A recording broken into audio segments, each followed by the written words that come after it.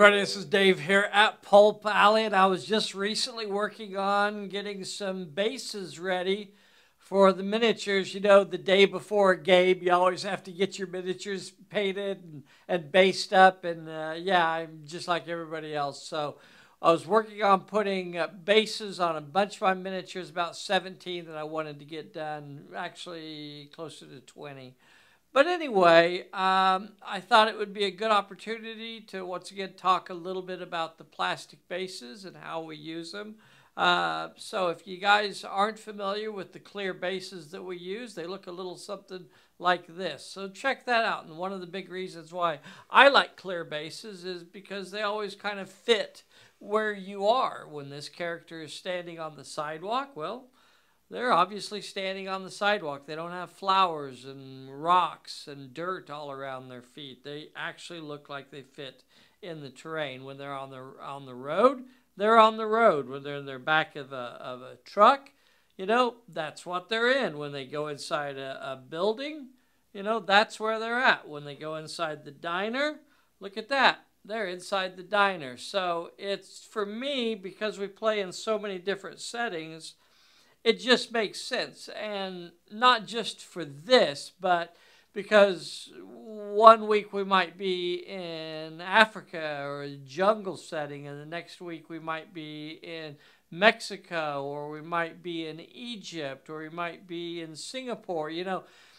And you can't really just do a base that go, oh, well, this base will fit everywhere, because that was something that kind of, when Mila and I were starting to work on Pulp Alley, that we kind of ran into and thought, well, what are we going to do? And she's the one that actually convinced me to try out using these clear plastic bases. And when she first started doing it, she was cutting out circles with a little pair of scissors and gluing them on the bases. And I am really glad that she did it, because it convinced me to go ahead and move forward with it.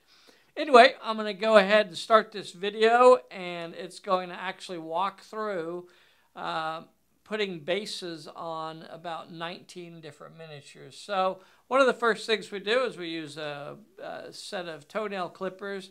And one of the reasons why we use toenail clippers is because the angle of cut, that it is a straight cut rather than a scissor cut.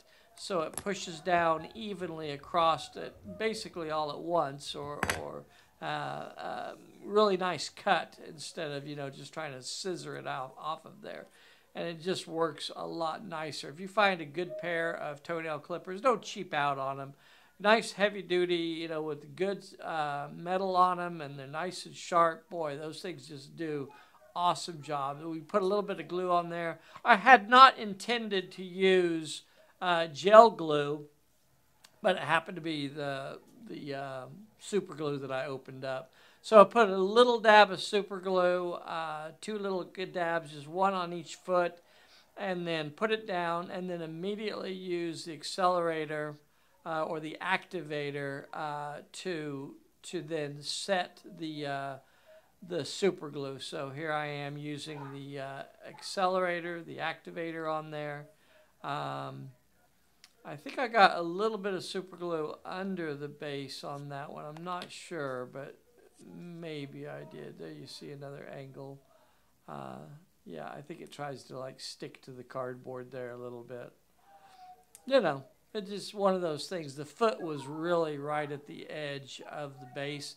I like using 20mm bases because it keeps the base nice and small rather than those big honking bases. You know, when you're playing and you're trying to fit models in a vehicle, or you're trying to fit models in a building, it just works so much nicer when you have small bases instead of those big, you know, 25 or 30mm bases. But a lot of our figures now we actually ship with 25mm bases, because that's what people like. That's what we can actually find and get. So, but when I do them for our games, I actually use 20mm bases on anything that will fit. So here I am putting another mini on there, using the accelerator there to put a little drop on both feet to get that to try and set up. And then I'm kind of placing them off to the side a little bit so they're out of the way. So we're going to do 19 of these. You might as well sit back and relax and enjoy the thrill and excitement. Here I am snipping off the bases. Now, the little tab at the bottom. Now, once in a while, I have a metal file sitting out there, and once in a while, there you go, I drag that across the base there, just so that it makes sure it's nice and flat. Also, because I want to make sure that the paint is off of the bottom of where I want to put that contact directly onto the plastic. I want to glue metal to plastic, not paint. I don't want to glue the paint to the metal because that's not really a strong bond. Here I am chopping off another one, so this is going into it. And so you could compare this to, gosh, another reason why I really like using this technique is because it's so fast and easy, and I get the bases done. I used to really dread doing bases. I'd get the miniatures painted, and then I was like, oh, now I got to go back and do all the bases. But yeah, with this, every base takes me, a little less than a minute to actually knock it out and get it done. So it's just like hardly any time at all. Knock out the bases on 5 miniatures in under 5 minutes easily, and have them done. And not only is it fast and easy, but I like the way it looks on the table as well. I think if I didn't really like the way it looked, I probably wouldn't do it, regardless of how easy it was. Because really, you could just stick them in the black, plastic bases that they come with, the slotted bases. Stick those out there and say they're done. But I really do like the aesthetic of the clear plastic bases. We finally had one pop off, and we've had a few pop off through the years, but we've never had one pop off, during one of our live games. And we've done, gosh, tons of live games, right here. And we finally had one pop off just a week or so ago. And what did we do? Oh no, we just glued it back on. It spent no time at all. 2 drops of super glue, a little bit of accelerator, and it's done, and it's back on there, and it's back on the table, and you're playing. No time at all to get it fixed. So that one needed a little extra filing on the bottom there. So I've done videos about how to make these plastic bases that I'm using at home. So if you guys would like to try using the types of plastic bases that I use, they really are not available anywhere else. This is really a Pulp Alley thing.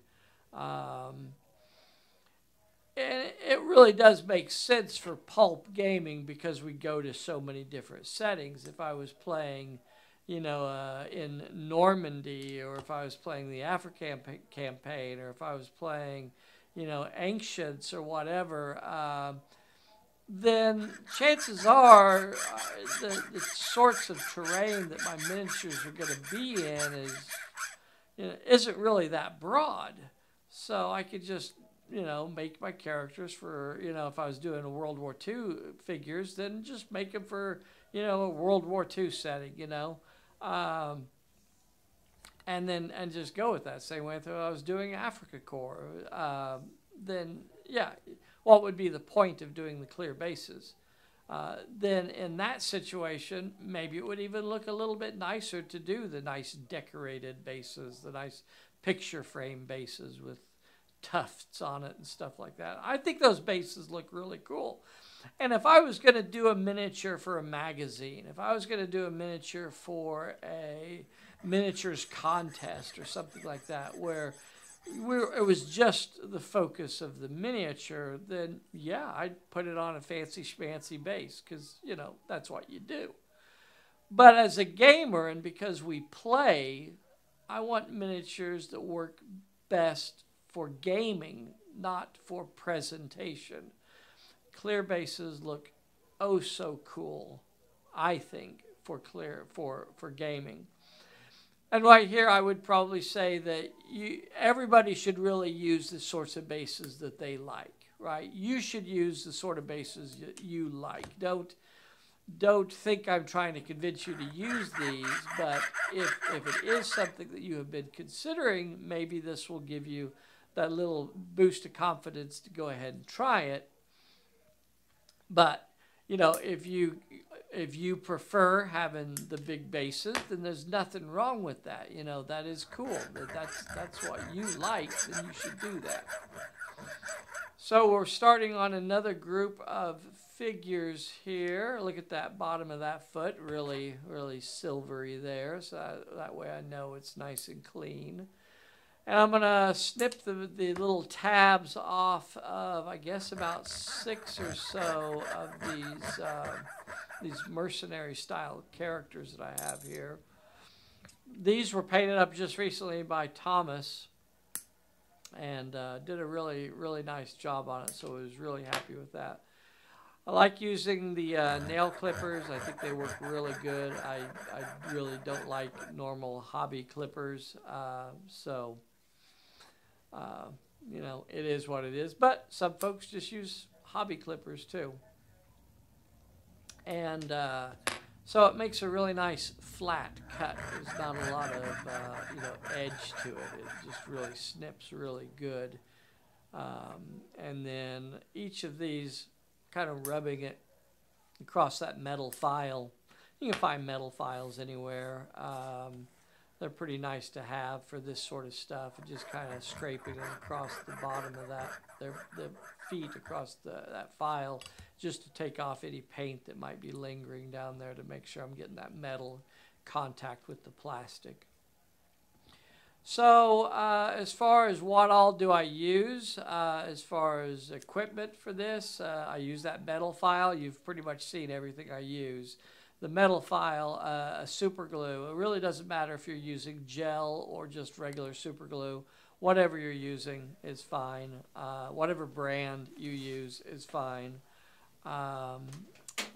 I use the accelerator. Let me show you the accelerator that I use. I'll actually get a picture of that.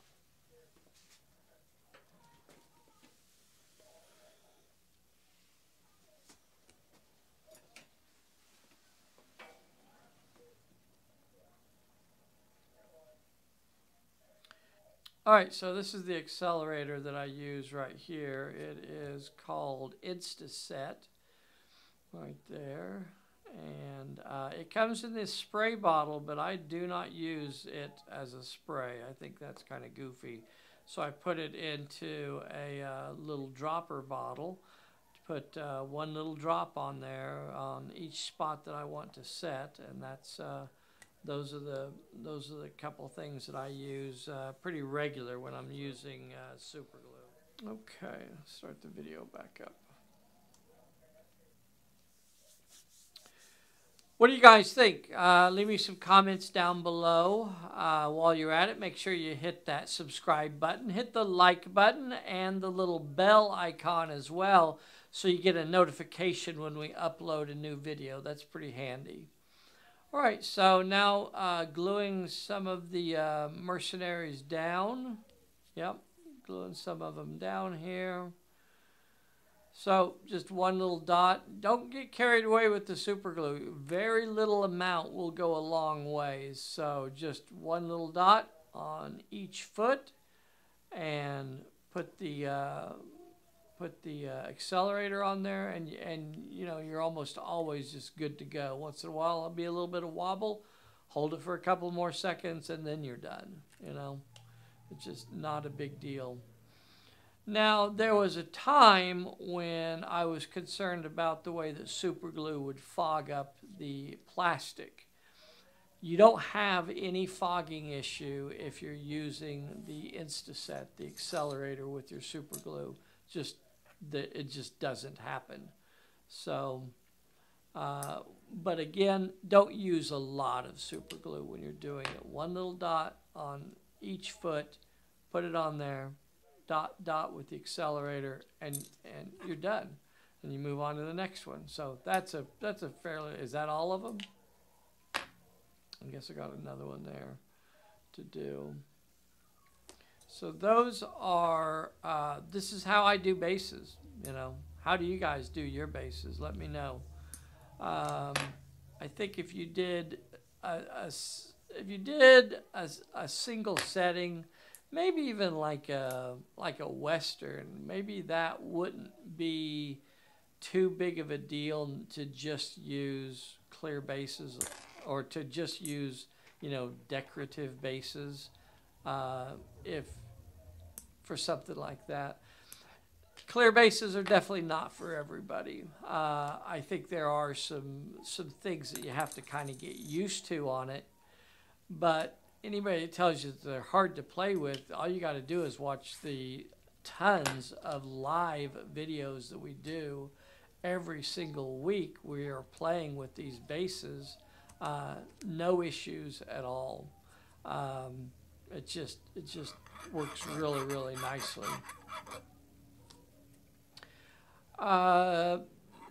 Because I use the smaller bases, you know, you could say maybe sometimes there's a balance issue, but very rarely is there a balance issue. I was looking at some of the terrain recently, like a rocky hill, and maybe if using those big slotted bases actually have a space underneath there where it's a little bit of a gap, so that might actually hold you on the hill a little bit better when the hill isn't very level or it's kind of uneven and things like that. You definitely don't want to use these kind of bases on teddy bear fur or things like that. They're just not really going to work for that. They do make the miniatures just a little bit more top heavy because the base really has almost no weight whatsoever. Even the slotted bases don't have much weight, but at least they have a little bit more than these Inviso bases do. That's something that we really do like about them. We like the fact that they are about as invisible as you can get right now anyway with our current technology. Maybe we'll get true invisible bases sometime later. But I think it's cool. I think it's cool that the miniature actually feels like it's in the terrain that it's supposed to be in, rather than having a big lump of ground and grass and flowers and skulls and a boulder and, you know, different things that you decorate bases with, and then put that in the middle of your diner. You know, and go, okay, well, now this character's in the diner. And I think wargamers, you know, we typically have some sort of, it's almost like a sense of clutter blindness where we really just ignore the bases after you've been doing the hobby for, you know, 30 some odd years or so. You just don't really pay attention to the bases, right? That's what we do. But then when wives or friends look at the table and they go, well, why are you standing in there when you have all that stuff all over the base? It doesn't really fit the terrain, you know. Other folks definitely see it. This is the last batch here. Of course, this is Galgo's Project Galgo. Galgo and her dancers here, finishing those up. So there they are. There they are. I guess it's worth pointing out that that video was not cut down for length. There was nothing chopped out of that video. So what you saw there was attaching those 19 or so bases in the actual amount of time that you watched it. So here is Mac O'Reilly on different pieces of terrain. He's standing on the roof. Well, you see the black tar paper under his feet. You know, there he is standing in the road, and it just looks like he's standing in the road. He doesn't have flowers and rocks and things like that all around him. So yeah, pretty excited with the way the clear bases work. Let me know what you guys think. Leave a comment. Make sure you hit that like and hit the bell. And we will see you next time. Bye, everybody.